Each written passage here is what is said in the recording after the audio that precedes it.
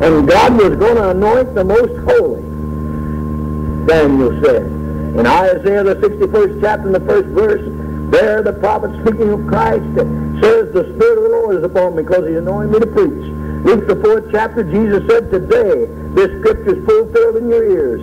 Somebody said, do you think God really anointed Jesus? Yes, sir. Somebody said, when? Well, Acts 10:38. There the apostle said, God anointed Jesus of Nazareth with the Holy Ghost and power. Somebody said, Brother Wilson, I didn't know Jesus had to be anointed with the Holy Ghost. He was God's Son. He was not only God's Son, He was our example in all things.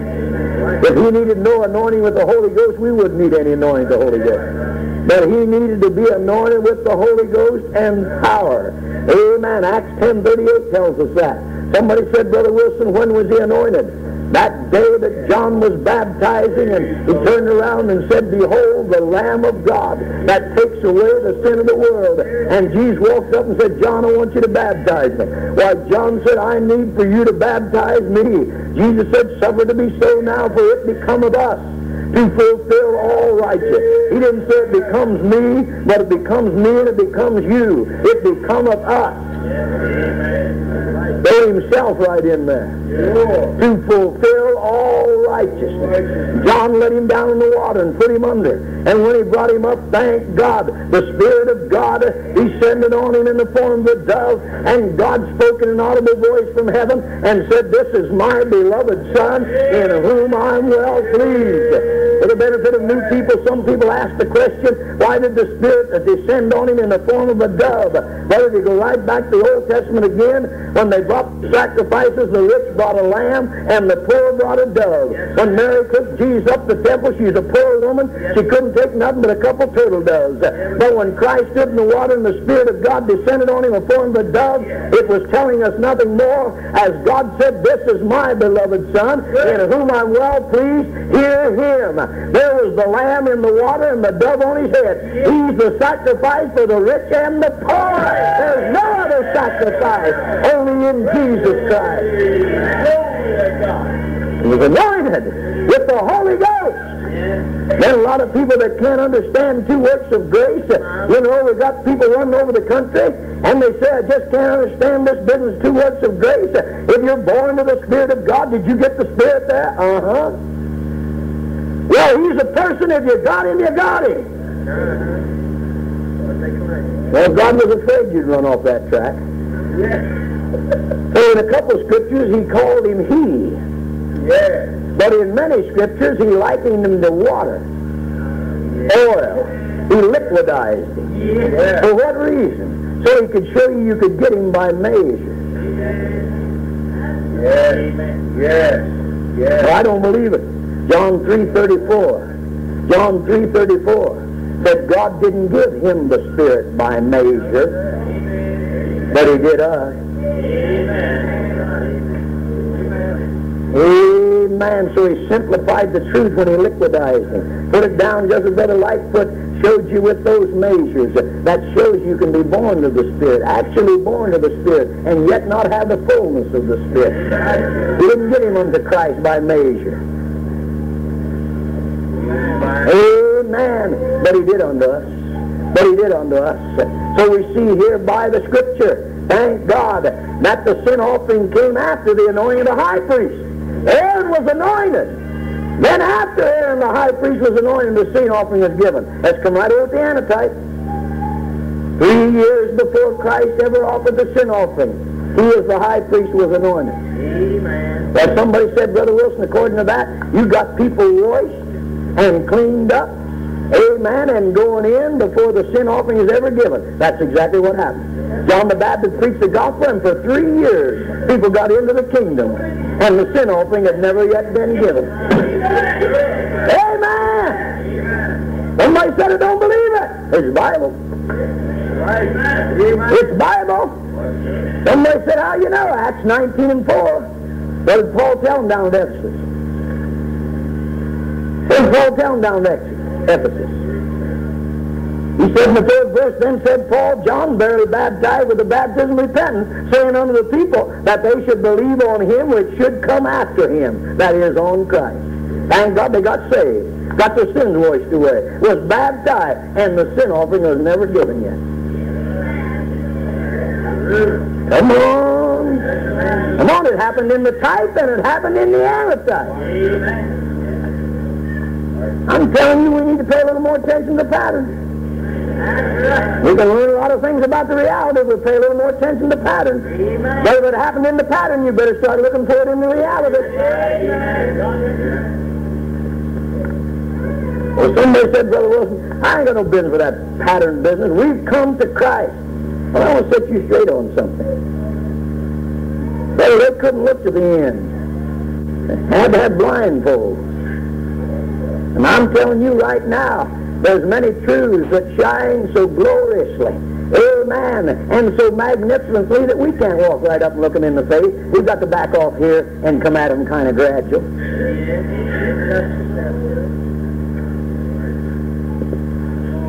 In the antitype and in the type, the high priest was anointed first, and then the sin offering was given. By the type, let's follow it right through.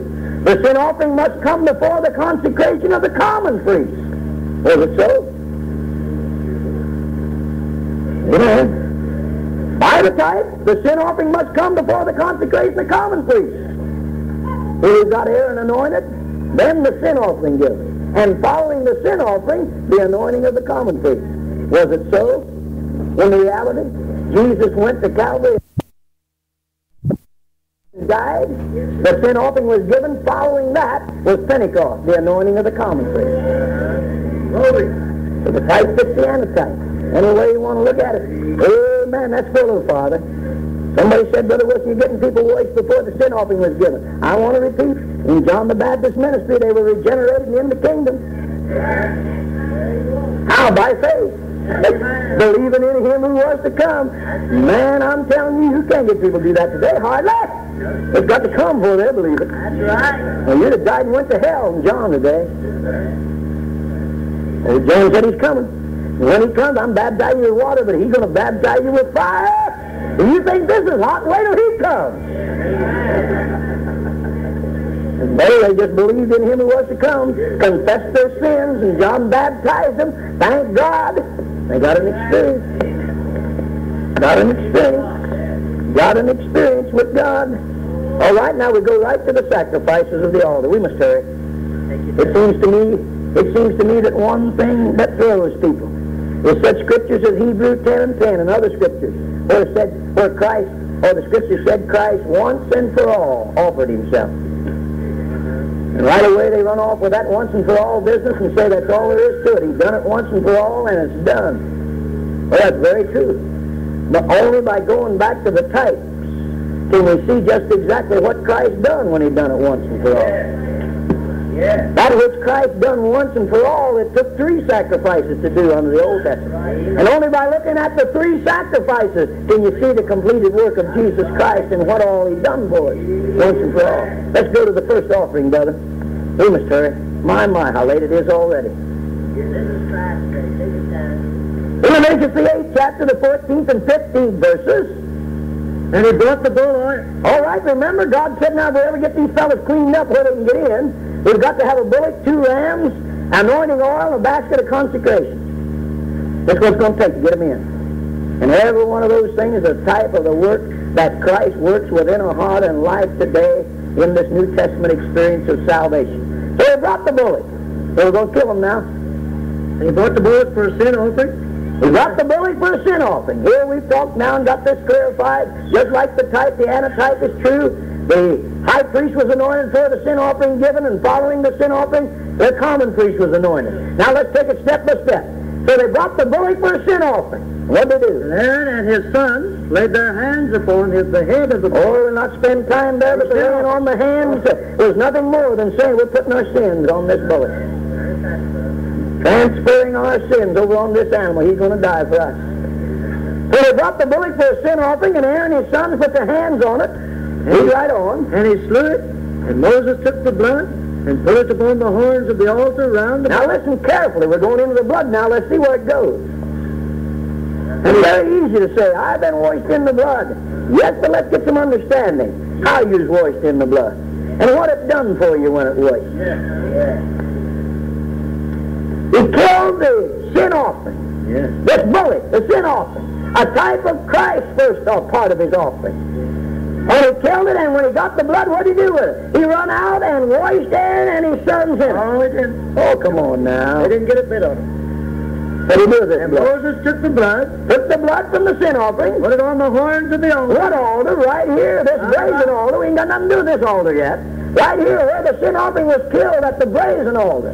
He took all the blood from that animal and rubbed it on the horns of that altar and poured the rest out at the bottom. Amen. Wasn't a drop got on man. Sanctified. All right. What did he read?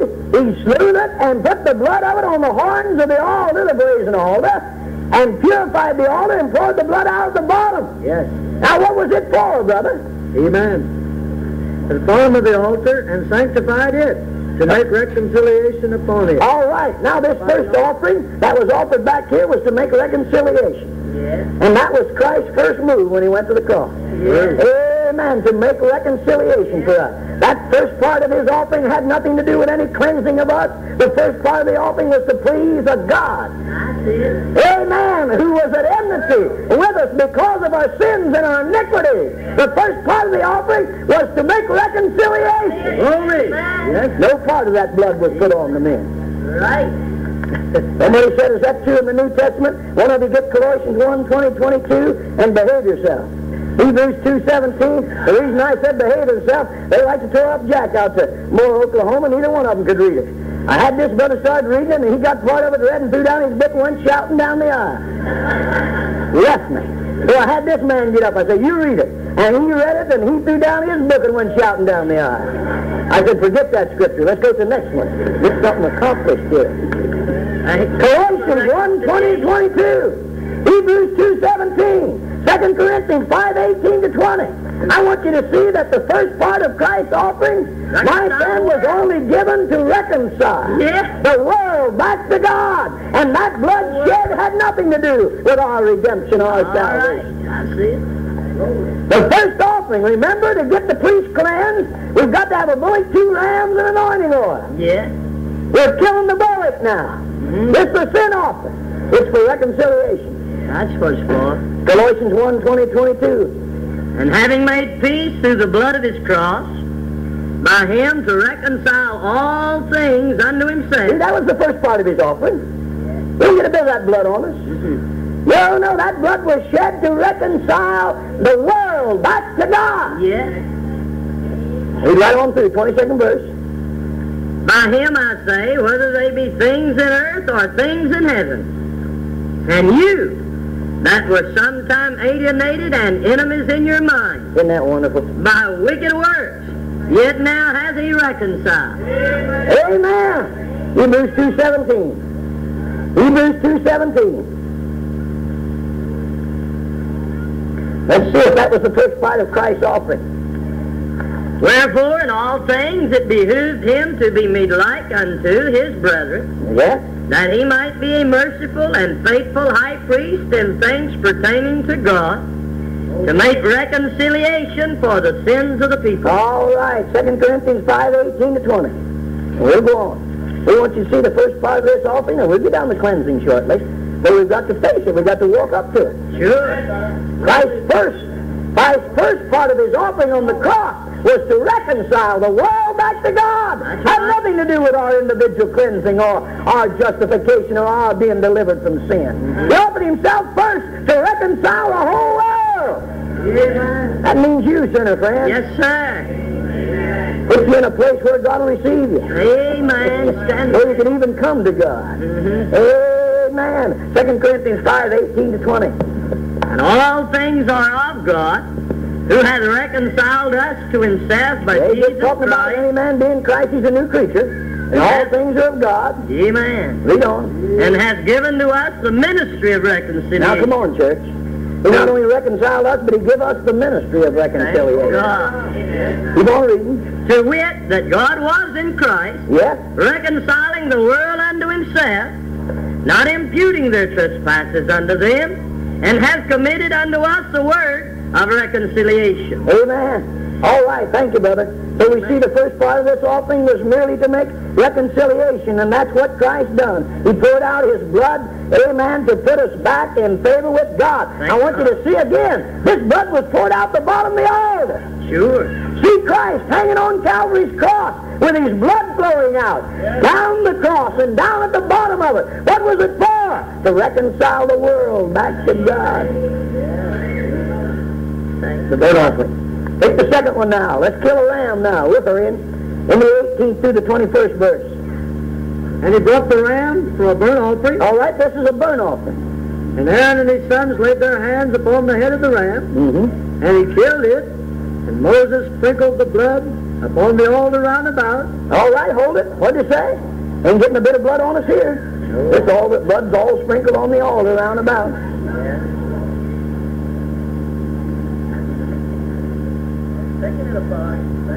Amen. We need to know what Christ done when He died for us. All some people can see is just a man going to the cross, and when His blood was spilled, that blood was put on me and I'm set free. And here's the second. Here's the first ram killed, the second offering. And what was done with the blood, all of it was put right around the altar here. And what was this for? Amen. 18 through 21. Amen. And he cut the ram. You want on down here? Read right through the 21st verse. I wonder what this burnt offering's for. And he cut the ram into pieces, and Moses burnt the head and the pieces of the fat. And he washed the innards and the legs in water.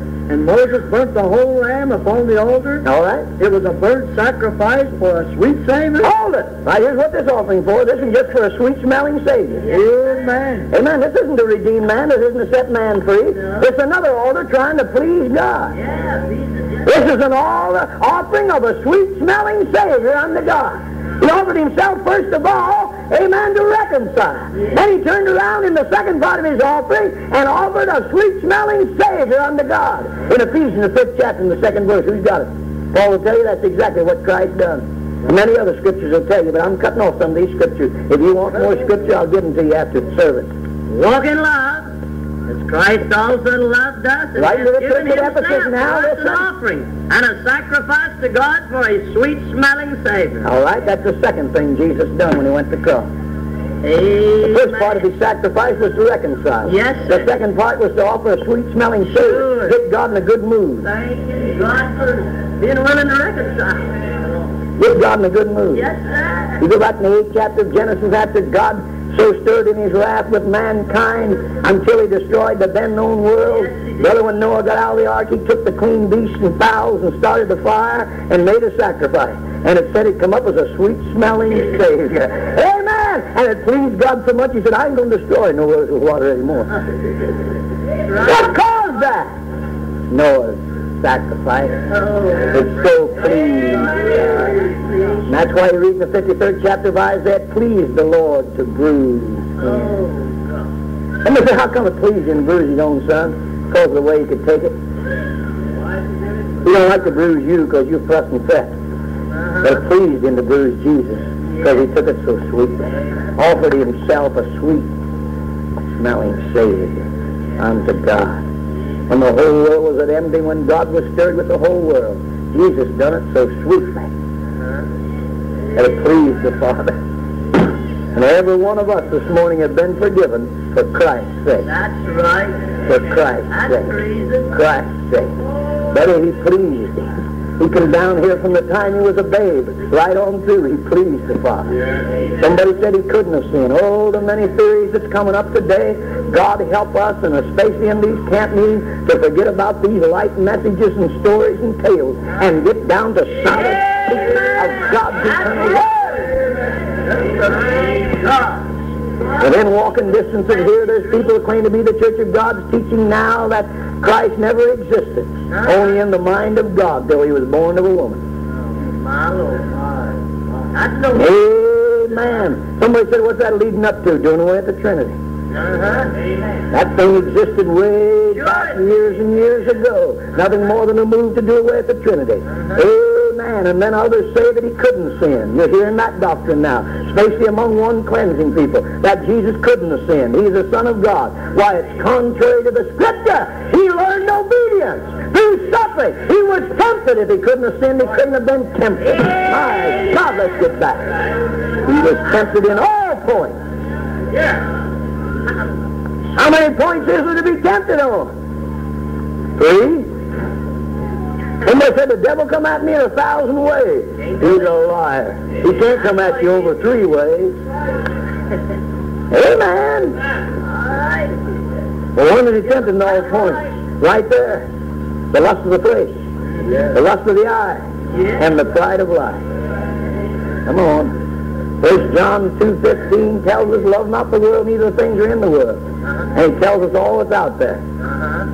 All that's out there. Better you get victory over them 3, he ain't got no way to come at you. Amen. Oh, yes. He can tempt you, but my friend, his avenues of approach are cut off right in his face. God. Sure. Well, I see that. He pleased the Lord. And I see that. He pleased the Lord. He pleased the Lord. Pleased the Lord.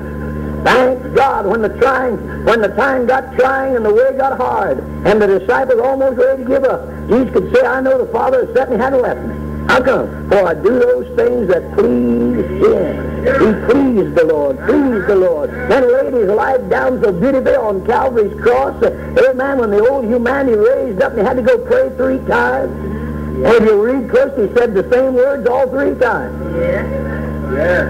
It isn't just in words. But when he got to the place, he put his very self in it. God in heaven heard. And he rose up and said, let's get going. Thank God. And he didn't go to the cross, amen, to Calvary with his head down. He went with his head up. He'd already consecrated to the thing and had the victory over it. In Gethsemane, he went to Calvary with his head up. Thank God. Thankful that he could give himself for a lost and dying world and please an angry Father. So this offering was given, my friend, had nothing to do with us in the thought of our salvation. Given as a sweet-smelling Savior. God to reconcile the world. Now we've killed 2 sacrifices and we ain't got a bit of blood on us yet. Let's kill another one. Bring up the second ram. The ram of consecration. The 22nd verse. And he brought there the ram of consecration. Aaron and his sons laid their hands upon the head of the ram, and he slew it, and Moses took the blood of it, put it upon the tip of Aaron's right ear. Well, look, we're going to get some blood on the man now. On the thumb of his right hand. All right. And upon the great toe of his right foot. Yes. Read through the 24th verse, please, if I can. And he brought Aaron's son. All right, here's us now. Here's the common priest.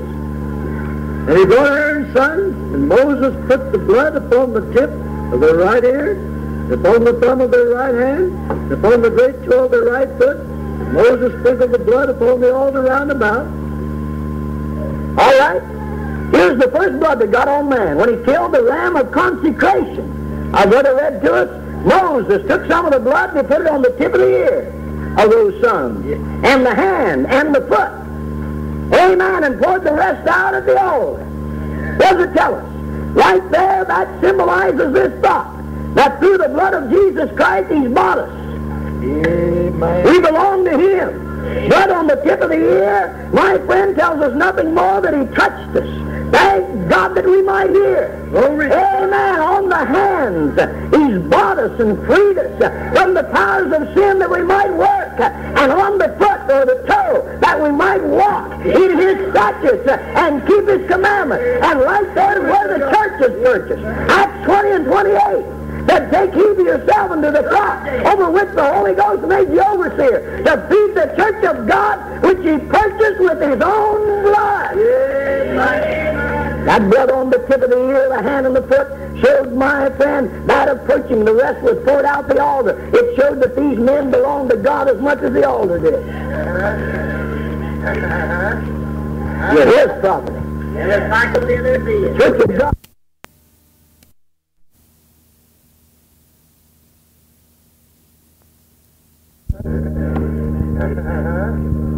You're His property. The Church of God needs to be told this morning that you're not your own. Amen. It's plain and straight. Amen. You're not your own. You're not your own. It's the old thing today of people saying, well, I'll do what I want to. You can if you want to, but you can't be a part of the church. You're not your own.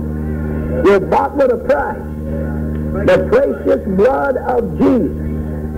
Amen. So right here in the ram of the consecration, the first blood right on the individuals, which is the type of the blood, my friend, being applied to our heart and life. And I want to repeat this morning and make it plain. Right here's where the church is purchased. When that individual comes in old-time repentance, born again, my friend, in a born-again experience through regeneration. Where's the new birth come? Not off here in sanctification or some other word. When you're regenerated. That's it. When you're regenerated, you become a new generation. Right there. You're born again of the Spirit of God and the Word of God. And you're purchased right there. You're a part of the church. Somebody said they're a part of the church when they're down in Babylon. They certainly are. If they're born again, they're a member of the church. They need to come. They've got some moving to do. Sure. Amen. And if they'll listen to the Word of God and the Holy Spirit, He'll bring them together and unify them into a local working phase somewhere of the church where they can work together in the body. But wherever they are members. Sure. They've been purchased. Yes, sir. All the family. Somebody said, I don't believe it. I don't believe anybody's a member of the church in the first work. You don't. Well, the candlestick is in the first room, not the second one. Amen. Amen. That's right. And everybody that understands the revelation knows what these 7 candlesticks are. And that is in the first room. Somebody said, ain't no light of the church down in Babylon. There ain't. Better read again. Revelation 18:24 said the light of the candle will shine no more in thee. Sound like it shined there once. The voice of the bride won't be heard in you anymore. Sound like it's down there once. Yes, sir. Amen. Brother, wherever men and women have been purchased with the blood of Jesus Christ, they are our brother and sister. Amen. Somebody said you're spoiling the message of unity. I'm not hurting the message of unity one bit. I'm here to tell you right now this morning, my friend, because of preaching a separateness, and I believe in preaching a separateness, or we wouldn't have the people out of Babylon we got here. But brother, I got them out by not telling them that they don't belong to the church. They're no part of it whatsoever. Don't get them out that I didn't get them out that way. I got them out by telling them there's my brother or sister. They belong to God. They didn't belong to that organization. They belong to Zion, and they need to pick up and come. Amen. My friend, right there where the first blood was applied, when the church is purchased, right there in that first work of grace, if you please, and when He brought us to that experience of real salvation, my friend, the church was purchased. We belong to Him. Well, somebody said, that's it. There's where the blood applied, and everything is gone. Thank God we're cleaned up and we're ready to go. Well, that's good. But the types, I'm sorry as I can be for your sake, but the types teach the blood being put on twice. Yeah. Amen. And so does the antitype. Sure. Well, somebody said, ain't no need of no more blood put on. After we're regenerated and born again, the blood of Jesus Christ cleanses us from all sin. Well, let's look. Let's just look. Let's just look. Let's just look. Not long ago, a sister called me disturbed over the phone and said, there's a man here only teaching one work of grace, and he said he can take 2 glasses of water, and I believe you is here. He could almost convince you that there's only one cleansing. I said, that's right. What do we do, Brother Wilson? I said, go back and talk to that preacher tonight and tell him to put his 2 glasses of water away and take the Old Testament and prove there's only one cleansing. God help us. Let's get rid of these medicine men. Yeah. And get some preachers to hold some revival.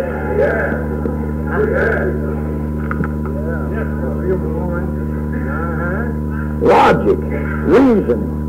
You don't get the truth that way. You get it by faith. Believing God's eternal word. The rightly dividing of God's eternal word. So the blood was put on here in the first work. Apply. A cleansing. We know the Bible teaches without the shedding of blood there's no remission of sins, and as sure as there's blood there's something needs to be cleansed. The blood was put on in the first work.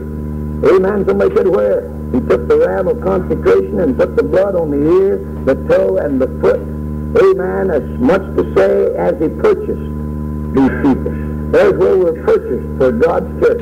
Thank God we belong to Him. Now let's go on to the anointing oil, the second work of grace. Amen. And see if there's any blood in it. If there's blood in it, there's something yet needs to be cleansed. No near the blood if there isn't. All right? Let's get the anointing oil. Right on down here. We'll hurry. We'll hurry. I'm in not too big a hurry, but we'll hurry. Amen. Come right on down the anointing oil, the 30th verse, brother. All right. We'll hurry. Moses took the anointing oil. All right, the anointing oil, I believe everyone realizes, is the type of the Holy Spirit. He's likened to the oil. And this was to sanctify him, so we know it's the Holy Spirit. So he took the anointing oil, and of the blood. Oh, now wait a minute. They got the blood on them. I know, but they got the blood on them at the first word. Yeah. They got blood on them at regeneration back here. Yeah. But he took the anointing oil and of the blood, all right, which was upon the altar, sprinkled it upon Aaron. All right, now wait a minute.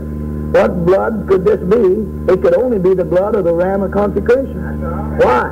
All the blood of these animals has already been poured out at the bottom of the altar. So he took the blood that was on the altar from this ram of consecration. He took the oil and he took some of the blood. All right? Come on.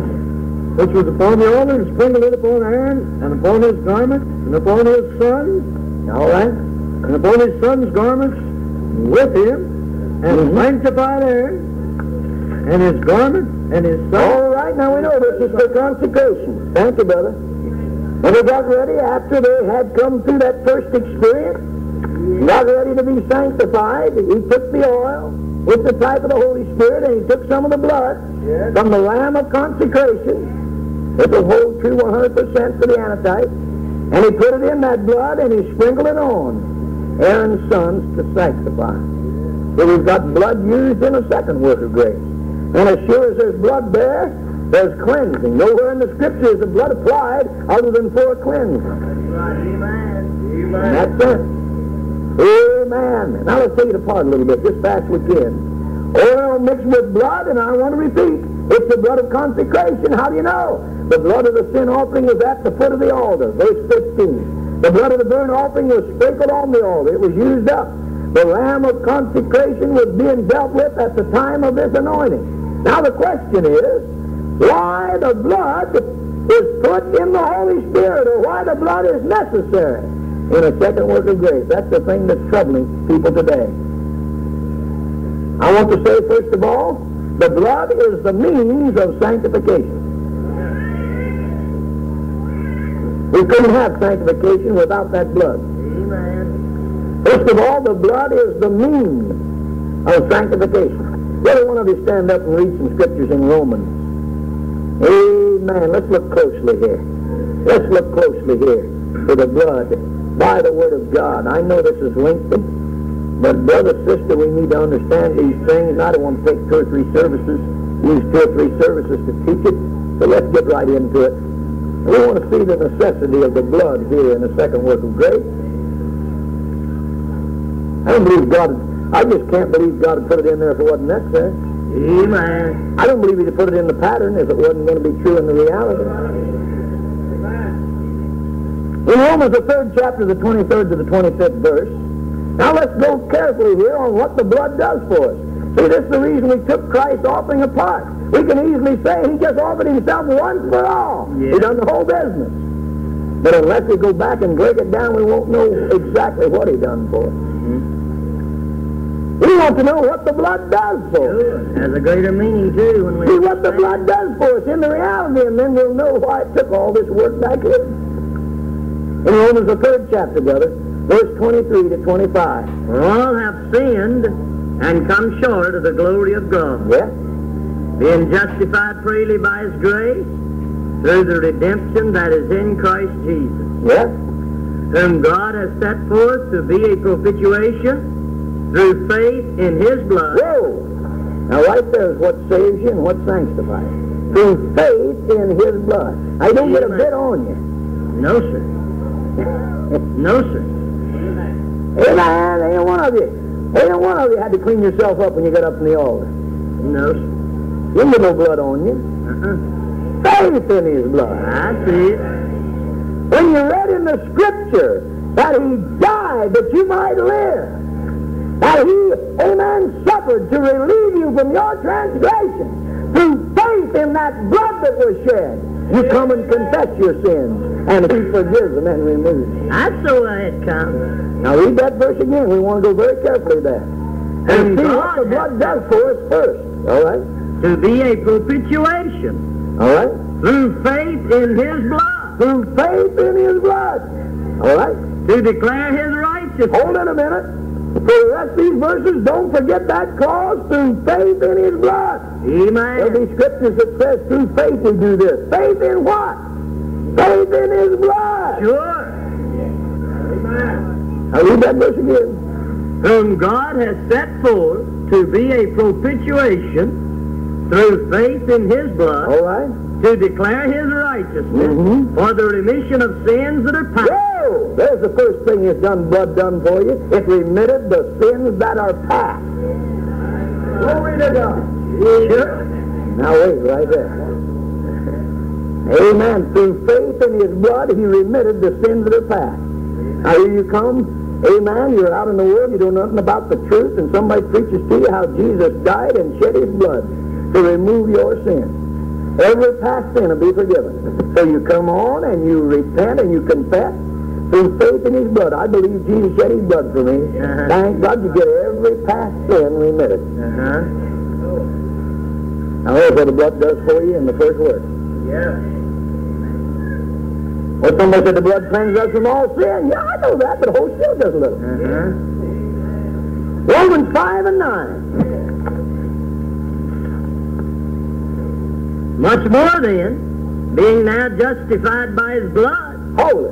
We're justified by His blood. Sure.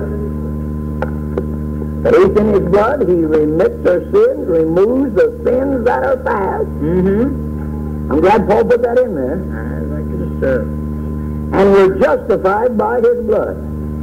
Now, that's what the blood does for us. Now, somebody said that's all the blood does. Well, now, just wait a minute. Just wait a minute. First Peter, the first chapter, and the first 2 verses. Let's see what else the blood does.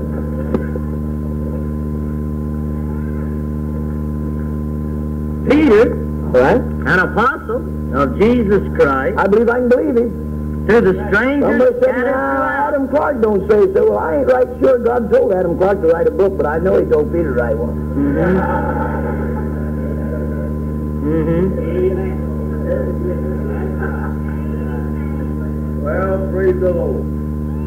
Amen. Peter, an apostle, he gave him. Elect, according to the foreknowledge of God the All Father, right. through sanctification of the Spirit, unto obedience All right.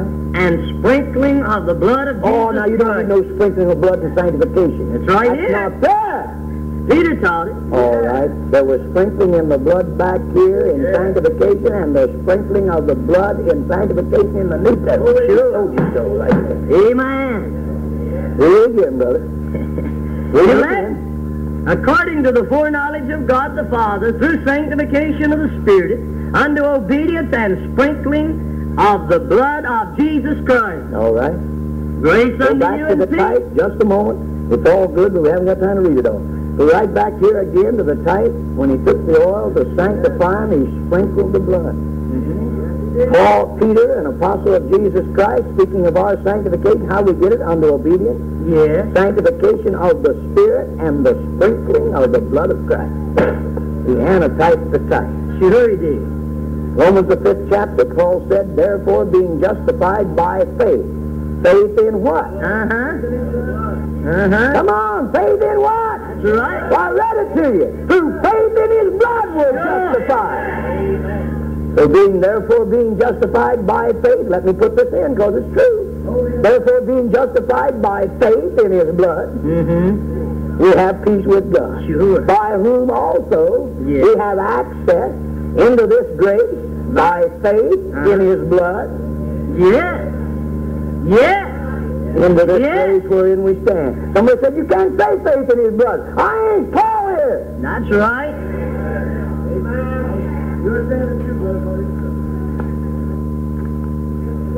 Why, old Brother Warner wrote the song, and it's as true today as it was the day he wrote it, that God sprinkled her alders of cleansing for me. He saw it. We'll get it pretty shortly and show you there had to be blood on both alders. Both experiences had to have blood in. How come? Because there's something, my friend, within the justified man or woman that he needs to be cleansed. Amen. I repeat again Brother Lightfoot's statement because I preach the same gospel. My friend, you haven't got Adamic sin in you, but you got an Adamic nature. Yes. One cleansing people that try to fight this message say you're going around telling that people's lost for Adam's sin. There's nobody lost for Adam's sin. Never was anybody lost for Adam's sin, never will be. You're lost for your own sin. And they're asking catchy questions. If you're not careful, you'll answer the wrong way. Somebody said, how is it? They'll ask you a question like this. Did spiritual death come about because of Adam's sin? Somebody said, how'd you answer them? This way, not mine. Your spiritual death didn't come about because of Adam's sin. Your spiritual death came because you sinned. There was a nature within you that moved you, amen, and crushed you, and brought you to a place. But you're not lost because of that. You'd have never been lost if you hadn't committed your own sin. You got your own spiritual death on you. Yes, sir. All had the same thing. Amen. Something yet to be cleansed from. Just as sure as we're here. I want to repeat, amen, we'll not call it sin. But we'll call it a nature that'll cause you. That'll press you. That'll deceive you. Amen. That'll work within you in a way to fill you sure we're here. Right. I'll never get to Cleansing heaven. on the second altar. Cleansing on the second altar. Just as sure as we're here. Somebody said, well, I didn't know that there had to be blood in the sanctification. Hebrews 13:12. Jesus also, that he might sanctify the people with his own blood, suffered without the gate. We'll read Hebrews 10:19-22. Just a little bit more here. We'll be through pretty shortly. Having therefore, brethren, boldness to enter into the holiest by the All blood right, of Jesus. back there in the old tabernacle, there was a holy place and the holiest. Sure. Nobody but the priest. The priest came into this room, no one but the high priest.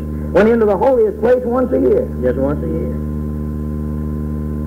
Wasn't used very much. All right? Now, but Paul has got this all clarified, and he's tying ends. He said, now here's the sum of it. And he's coming right on through. He said, now we have boldness. The old high priest went in there with fear and trembling. Yeah. Amen. The smoke of the sacrifice wasn't right, and the smoke didn't cover him. That's it. Amen. He fell dead. We were in there with fear and trembling. But now we can go into the holiest place with boldness. Ringing on him. How do we get in there? Read it to us. By the blood of Jesus. That's what I thought. He didn't say in the holy place. He was speaking to people who was already in the holy place. Somebody said, don't believe. He said, brethren! Amen. Why do we have boldness to go right on into the second room? Sure. How do we get in there? By the blood of Christ. Well, let's go back and get the type. 4th chapter of Leviticus, when the high priest got ready to go in, what did he do? He killed the sacrifice, caught the blood, took it with him, rubbed it on the horns of this altar, the golden altar, the incense altar. Yes. Come on, had to be blood on both of them. Now come on, here we come. We come through justification. Thank God we're purchased with the blood of Christ. We're regenerated. We're able to come into this first room. Yes. Now, thank God, God's opened up a way through the blood of Christ. We can come on in. He's already put the blood on the altars. Amen. He's arranged for our cleansing. Well, somebody said, what do we have to do to get on in? Die.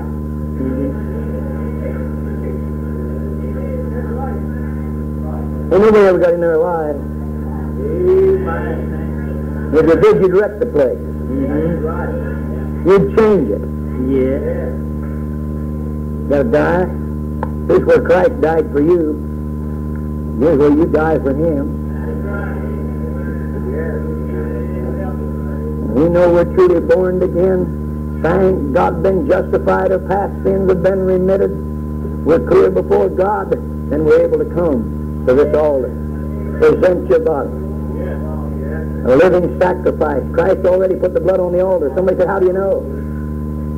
Now come on. Just like the old high priest had to carry the blood from this altar, brazen altar, to the horns of this golden altar. Revelation, the 8th chapter, will teach you that our high priest, Jesus Christ, He died, He suffered, He shed His blood here. And He carried His blood right on with Him. Not to the golden altar which was in the tabernacle, but to the golden altar which is before the throne of God. Paul said in Hebrews, the 8th chapter, that He offered Himself, or He appeared in heaven for us. He appeared here on the earth, offered Himself a sacrifice. Then He went right to heaven, to the golden altar which is before the throne of God. And there He appeared for us. What do you mean He appeared for us? Thank God He sprinkled them horns with blood. Thank God to open up the way where we could come into not the Old Testament second room, but into the very presence of God. Praise be to God, where He can move into this temple and bring in, as Brother Lightfoot said, it's there the law is written in our hearts, and it's there the real heavenly manna that begins to work, and the rod buds, and thank God the angels, look at them. Every time I look at them cherubim, I think what Peter said. They look into it. They desire to see it, but they can't. Thank God the angels run around liking to see it, but can't. And you're enjoying the fullness of it while they're looking down on. Amen. That 8th chapter of Revelation tells us, as it follows this line of thought through, that the old high priest went in here once a year. The congregation waited outside. He offered the sacrifice, went into the presence of God, come out and blessed the congregation and dismissed them. And the 8th chapter of Revelation said when our high priest went in, come on, just like the old one, he took a censer of incense. And the psalmist tells us that incense, the prayers of the saints. There was given him a censer full of incense, and he should offer it with the prayers of all saints upon the golden altar which is before the throne. Now I want you to see, he left the priest back here. Amen. He left them standing. The high priest went in up to the golden altar before the throne of God. He said, you pray the Father, you go to Jerusalem and pray. There's your incense. Now I'm going to go up to the golden altar which is before the throne of God. Now I'm going to pray. And the Father is going to send you another comforter. It's the Holy Spirit. Thank God when the old high priest had emptied his incense and come on back out, he blessed the people and let them go. But when our high priest went in, the 8th chapter of Revelation said after he'd emptied, amen, that censer, or after he'd finished his prayer, he took that censer full of fire off the altar and cast it into the earth. Amen. Or the day of Pentecost came into being when he cast the fire of God's Holy Spirit in the earth. Somebody said, how do you know? Read the 8th chapter of Revelation, and it adds up 100% to the 2nd chapter of Acts. When that fire hit the earth, the Revelator said there was voices and lightning and earthquake. And the Revelation said they began to shout, and they began to speak, and they began to praise God. I want you to see this morning. I want you to see this morning. Our high priest is there.